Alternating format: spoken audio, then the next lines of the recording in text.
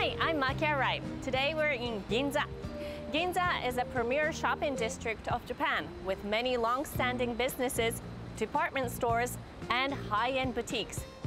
Today we'll be introducing you to something that you can only enjoy here. It's this, honey. We arrive at an 11-floor office building in the Yonchome section of Ginza. Going up to the roof and passing the AC units. Hello. What do you do here? We run a bee farm. The Ginza Honey Bee Project was launched in 2006. And the honey produced atop a building in the middle of the city is something you can only get here. Go in slowly. Whoa.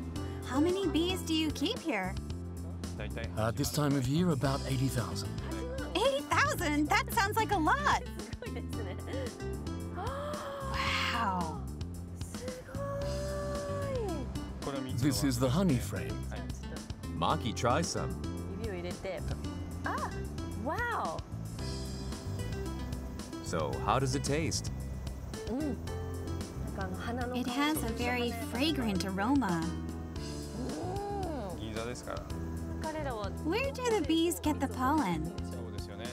They get it from beyond those high rises at Hibiya Park and the Imperial Palace grounds. Honey bees travel about 1.5 kilometers in 5 minutes and typically fly for 5 to 10 minutes at a time. There's a massive source of honey around here, so the taste and sweetness change every week. That's what makes it exciting for us beekeepers. Today we're in Ginza, the premier shopping district of Japan.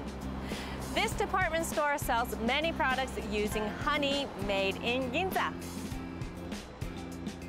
Matsuya Ginza is one of the top department stores in the area. We went down to the food section on the basement floor. So, this must be it. Ginza Honey. Labeo is a nationwide chain of shops specializing in honey. This shop in Matsuya Ginza is their only one offering Ginza honey products. What are the characteristics of Ginza honey? It has a very refreshing taste. Do other shops have similar products?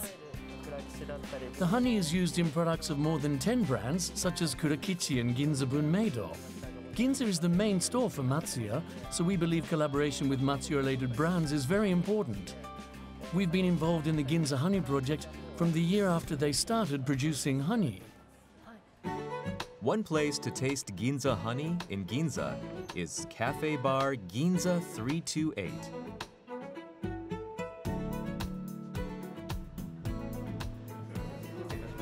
Thank you for waiting. This is the honey toast. So, how does toast covered in Ginza honey taste? The honey really matches the bread and the butter, and it's really nice. I love it, it's delicious. Today we introduced you to honey made in the premier shopping district of Ginza. I hope you enjoyed it.